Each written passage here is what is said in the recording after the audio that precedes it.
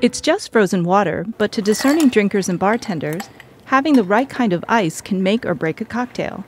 Mike Ryan, head bartender at Sable Kitchen and Bar and co-owner of Just Ice Incorporated, is out to ensure that every sip is as cold and balanced as possible.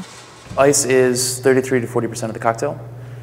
When you're serving a drink, you want it to be cold. So the large, dense ice is you're going to be able to control the rate of dilution. You can preserve the integrity of a cocktail.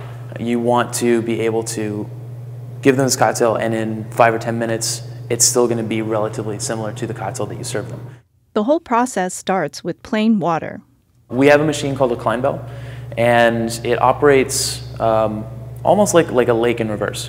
So you have a freezing plate on the bottom of the cabinet in the Crain. You fill it with water. You wait for the ice to seed, to nucleate on the bottom of the cabinet, and it'll freeze from the bottom up. You have an agitator, a pump, that's going to keep the water moving. So there's no chance for impurities in air to form in the crystal lattice structure of the ice as it forms. So after 2 to 3 days, you'll get a large 300-pound, 40-inch by 20-inch by 10-inch block of ice, which is then ready to be processed into little 2x2 cubes. We remove the block of ice using an engine hoist, then we'll let it temper. You can't cut it immediately when it's hard frozen. So we'll cut it into large blocks with a chainsaw, and then we'll take our bandsaw and we'll square up the block, and then we'll cut it into cubes and spears and any other forms.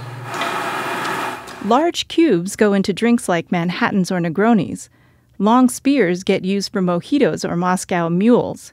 Some bars hand-carve their own, but more are turning to Just Ice. We're focusing on cocktail bars, higher-end establishments that really care about the integrity of the spirit and cocktail that they're serving to their guests. So Sable Kitchen and Bar downtown, Barrel House Flat in Lincoln Park, 3 Dots and a Dash, Drum Bar on top of the Raffaello Hotel. We just started with 16 in the Trump Hotel and the Dawson. When you serve somebody a drink and it's on this beautiful, crystal clear rock of ice, immediately they get it.